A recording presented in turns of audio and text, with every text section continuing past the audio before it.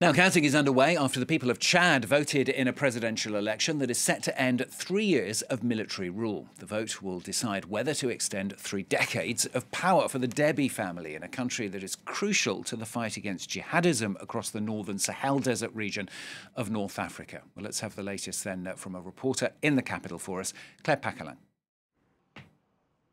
Voting has now ended in this presidential election in Chad. It saw 10 candidates go up against each other, including the current interim president, Mahamat Idriss Deby Itno, or known as Midi here after his initials. He was the favourite, alongside his prime minister and political rival, Succès Masra. Now, we've just been speaking to the head of the National Election Agency in the building right behind me, and he said to us that he has now 2 weeks to announce the results. Now, the results could come at any point within that 2-week period, but he was very clear that no candidate should announce their victory before the agency has announced its results.